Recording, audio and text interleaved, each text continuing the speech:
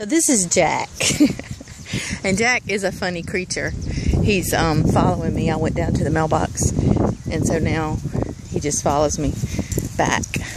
He likes to be petted. So I'm gonna stop, and he stops. And I'm gonna go,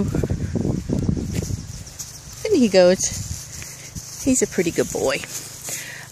But anyway, what I wanted to say about Jack was Jack loves the oils too. He uses Young Living essential oils.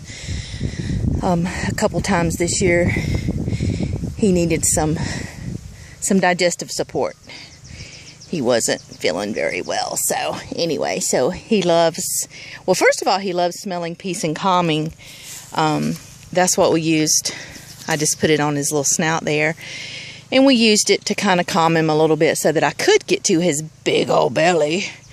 To use some, I used Digest and peppermint on his belly, alternated them. And next morning he was back to his old self. So that's just so you know, you can use them on animals. Just do your research and find out what is appropriate and what's not. But as for Jack, he loves them.